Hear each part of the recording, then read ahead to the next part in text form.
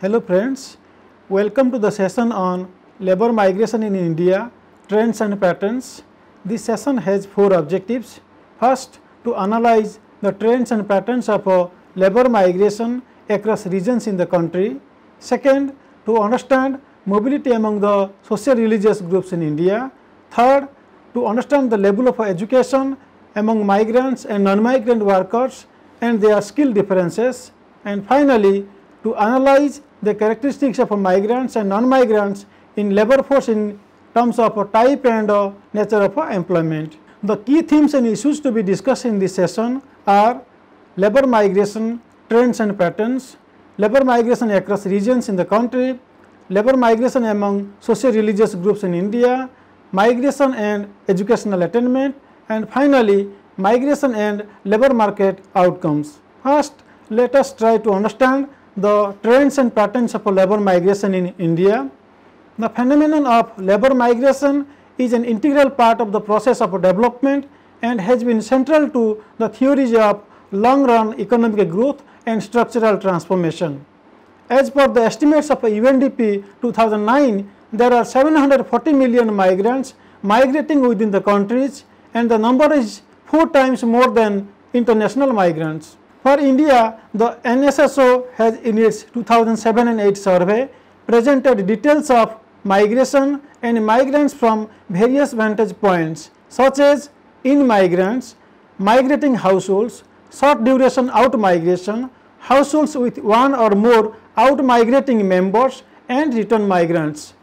1/3 of India's population is defined as internal migrants, but not all internal migrants are labor migrants. In 2007 and 8, there were 324 million internal migrants in India, of whom 140 million migrants were workers. Now, let us try to understand the definitional issues on labor migration. The current literature defines labor migration only as male migration or depends on the initial reasons for migration, which underrepresents female labor migrants in rural areas who predominantly migrate for marriage. While defining labor migration, studies have either focused on male migration or have defined labor migration as only those migrating for economic reasons. The definition of a labor migration underestimates the presence of labor migrants at the destination. Now, let us try to understand the new definition of a labor migration. The new definition of a labor migration defines labor migrants as individuals who have reported their place of enumeration different from their place of last residence and are currently part of the labor force and non-migrant laborer, as those individuals who have not experienced any kind of a migration in their lifetime and are currently part of the labor force. The new definition of a labor migration are those who are currently employed or searching jobs and have changed their last place of residence. With this new definition, it is found that in rural areas in 2007 and 8, women who were initially migrated for economic as well as non-economic reasons and were participating in labor market at the destination constituted 73% of the total female labor force. Besides, there is a high incidence of female labor migrants in rural areas and male labor migrants in urban areas. Let us try to understand labor migration across regions in the country. The 5 successive NSS unit level data starting from 1983 to 2007 and 8 shows that rural to rural migration is declining in total migration share, but within that the decline is in short distance intra-district rural migration and not in long distance inter-district and interstate rural to urban migration, which has shown an increase for both male and female labor migrants.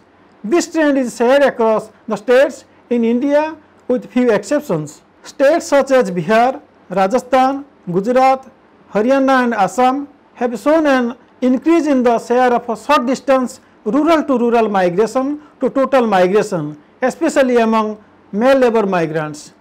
In urban areas, labor migrant streams are changing towards long distance rural to urban migration and short distance intra-district migration is declining.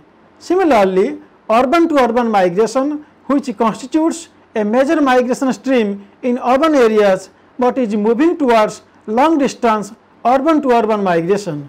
Let us see migration rate by socio-religious groups in the country.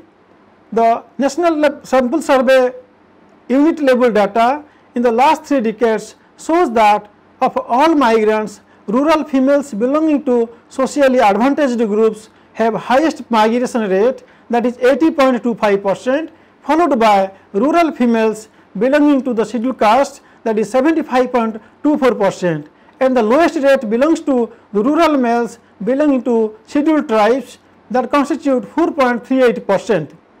Among females, urban Muslim females have the lowest rate of migration, that is 45.06%. Among males, socially advantaged groups, urban males shows the highest migration rate, that is 39.13% in 2007 and 8. The migration rate among rural females is higher than that in urban females, whereas urban males have higher migration rates than rural male across social groups.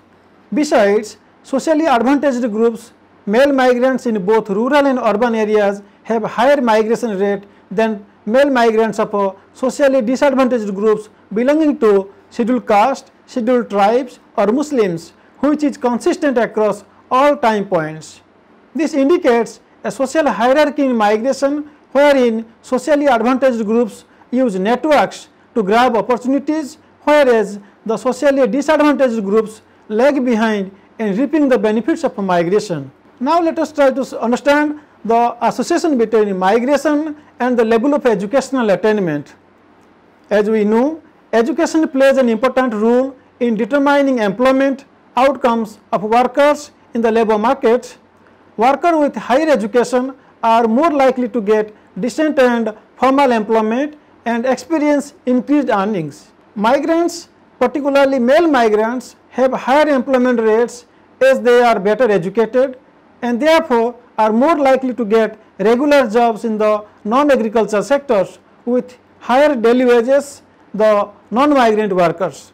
By contrast, female migrants, unlike the non-migrant female workers, generally have lower education and are mostly employed in low-paid jobs in the agricultural sector. And finally, let us try to understand how migration has an impact on the labor market in India.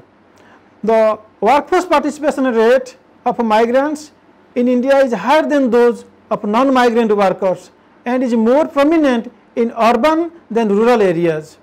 Unemployment rates of migrants have been consistently lower than those of non-migrant workers over the course of time from 1983 to 2007 and 8, indicating a higher demand for migrants than for non-migrants at the destination. Moreover, even the pre-migration employment rates are lower than the current rates as reported in several studies for both men and women migrants in rural areas. Over the course of time, work participation rate has been declining for both migrants and non-migrants, especially for female migrants in rural areas. There is also a sharper decline for rural non-migrant females than for migrant rural females. Male migrants are more likely to be employed in regular work and less likely to be employed in all other categories of work such as casual employment or self-employment workers than non-migrant workers in both rural and urban areas. Whereas female migrants in both rural and urban areas are less likely to have regular wage salaried employment. For instance, in 2007 and 8, 24% of male migrants and 4% of female migrants in rural areas and 56% of male migrants and 35% of female migrants in urban areas were employed as regular wage salaried workers. With this, I come to an end of the session on labor migration in India, trends and patterns, and leave you with few questions which you will find easy. Thanks for watching this video.